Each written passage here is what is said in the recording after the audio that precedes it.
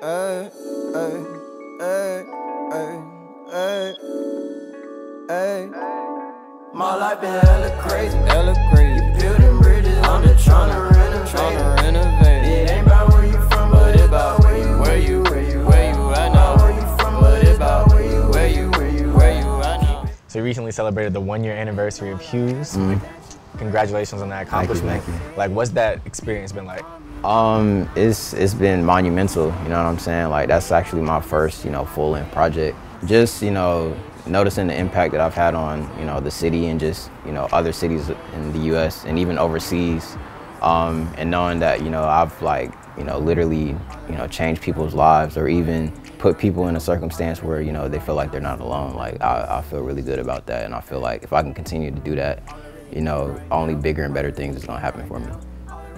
You got crazy records on it. You've got Bliss, you've got Selly, you got Intro Hurt with Tanya Eve. Like, let's just talk about Bliss for right now though, because that's the big one. Right. Over 1 million streams. So like, how do you still feel about that song? And you've admitted that's not even your favorite song that you created. It's not. So let's talk about that one. Bliss is funny. For people that know me for real, like they know like I literally did not want to drop that song at all. I felt like it was too personal. I felt like nobody could relate to it. Like I felt like I was just putting all of my pain into the song. And then once I released it, and then it was kind of moving around the city a little bit, like people was talking about it. I was like, okay, cool, like let's see where it goes. I put a lot of promotion into it, and then that's like when it just started to take off. Like it was kind of like overnight thing kind of, but like yeah, like once I saw it going up like more than what any other song that I ever released did, like I was like, yeah, this might be the one. And then came the video, yeah, which also went nuts. Yeah, the video is crazy. I directed the video 100%. So, man, like just looking back on that whole process of just that one song and where it's at now, like it's crazy. All right, now that we've chopped it up and we've learned more about you, this is the fun part. Okay. All right, so Spin really needs some new records in our collection. Okay. So we want to see what you're feeling. We're gonna look around. In honor of us being here at Wax and Facts, we're gonna shop around. All right, cool. All right, let's do it. Cool. Let's go to this section over here, though.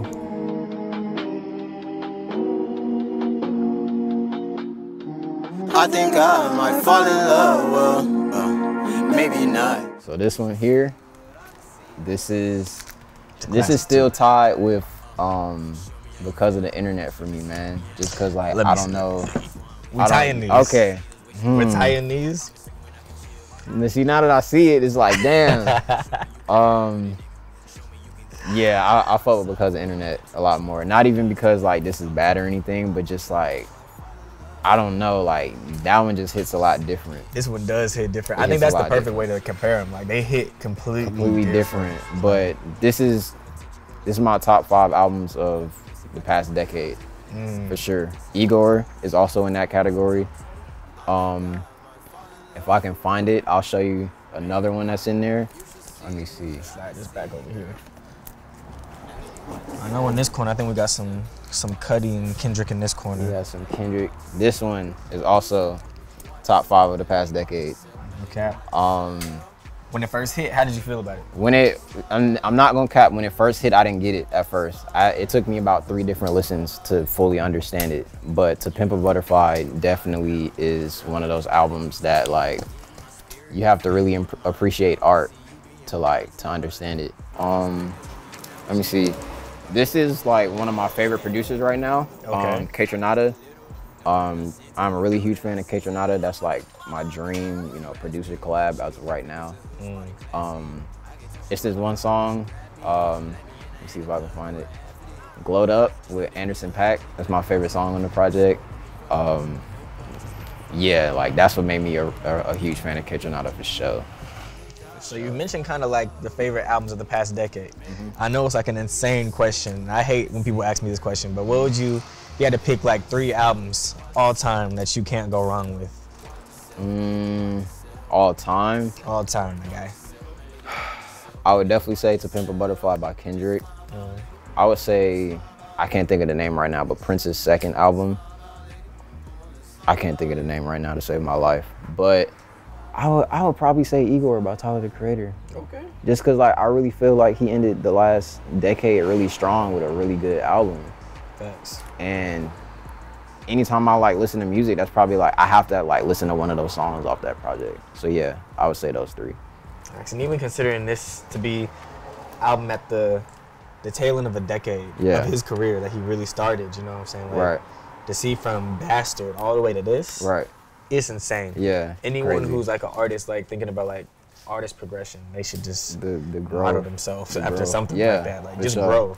That's if anything. That's how I am, man. Like even now, like I'm kind of stressing about what my next project would sound like, and it's like topping Hues. Like right now, like not saying I can't do it, but like I just feel like I can't right now. You know what that I'm saying? pressure's Like, on you. I feel yeah, it's a lot of pressure.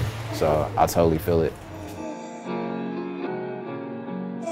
Niggas tryna hit me on my city now. I've been working, I care less about what they tryna tell me now. Quick disclaimer, I don't pick up no more when these folk hit my phone. I think for me, what I'm starting to appreciate a lot more is having one-on-one interactions with like people that that listen to my music and that really enjoy my music.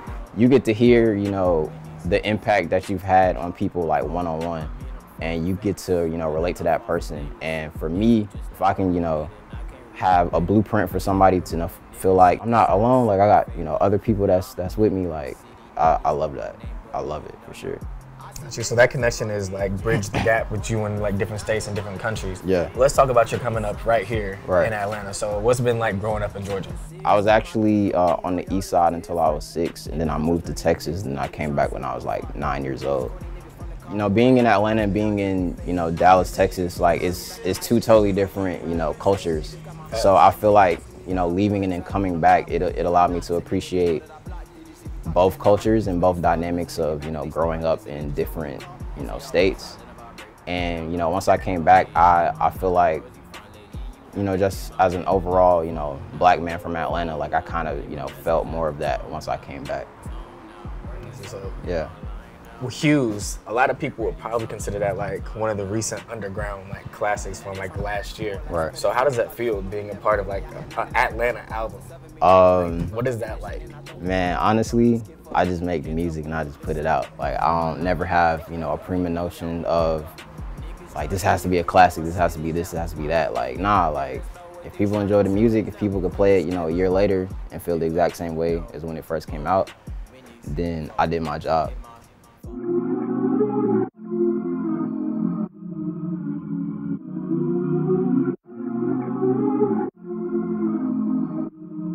Man, rest in peace to Nip, man, for sure. Like, this is actually another project that really pushed my writing to a different level as well. Also got to give credit to Nipsey as far as how I move around the city too, just like, on a hustle level. Like, I'm not even really the person that's more like money driven, but just knowing no, you have to do certain things in order to get and maintain a fan base. Like stuff like that is important to me. So I credit Nipsey for all of that.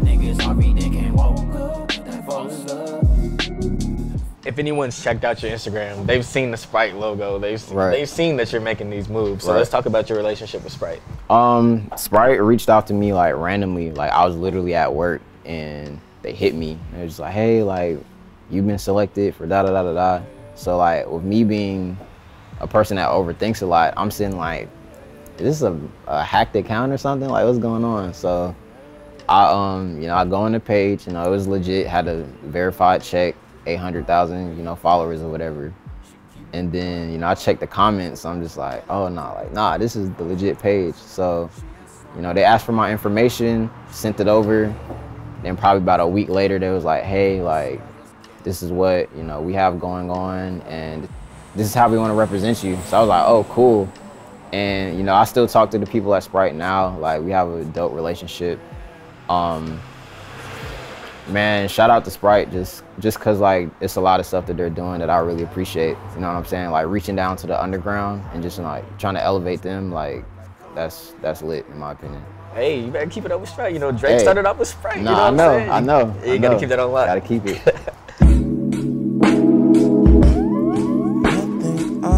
Yeah. You got some Black Eyed Peas, okay. I never really got into Black Eyed Peas, honestly. I'm with you. Did you check this one out? Is Danny Brown? See, I was a Danny Brown fan. What year is that? 2012, 2013. Whatever year that was when A$AP dropped his first album and it had One Train on there. That's when I was a huge Danny Brown fan. Around X, like triple X, when he dropped Triple X around that time. Yeah. But completely different Danny. Yeah, for sure, for sure. He's a dad now. He's dad. He's making dad music now. Yeah. I hate to say it. Yeah, it's executive produced by Q-Tip. Is dad. Yeah, I mean, it's fire. I still got to check it out. I've been sleeping on a lot of music recently. Don't listen to Wale a lot, so I guess I've been lacking ambition, man. I've been folding under all these conditions. So like people may see from this interview that you're like a really reserved guy. Yeah. But you know, I know you always got the drip on you. So like, let's talk about how like your merch, that design process, because you got the mock neck. You know what I'm saying? I mean, kind of a little mock neck. You know, so let's talk about that design process. For me, like I always, want to do something dope. Like I never just want to like, put a design on a t-shirt and then sell it. You know what I'm saying? Like if I do something too, like it has a specific meaning for it, like it speaks to me in order for me to put it out. Like I never like release anything into the world unless it really speaks to me. So I know for like the last designs that I dropped with the Polaroid images, just that whole, different shades of blue, like it really, brought out the life of, what Hues is really about. You know what I'm saying? Like each shade, each emotion, fluctuates, and you have, levels to it. So you have, the darker area where, sadness, and then you got, kind of where it lights up to where, things get a little better, you know what I'm saying? So I feel like for that design, like that's probably my favorite design I've ever done. And just because it's kind of like a contrast of duality, like anger, peacefulness, and it's kind of like a yin yang situation. That's why I did it. That's even cool when you think about how you said that you don't put anything out in the world that doesn't like affect you or move you. Yeah. And that just means a lot, because produce, you write, design merch, like that's a lot of like room to just like be like, oh fuck it, I'll just let someone do this. Yeah. Not really matter. So kudos to you for that. Appreciate it. Thank you. So we talked about all your successes. What can we look forward to though, man? Like we need new music, Cam. Man, as of right now, man, I don't know. You know what I'm saying? Like I just want to continue to push the album. I feel like I got a great body of work in my hands. So, just keep pushing that. See, how that turns out. I'm already, having, specific meetings with people. So we gonna see what shakes. We're gonna see what shakes. All right, bet. If I decide to drop something, I might, but as of right now, I'm not dropping nothing.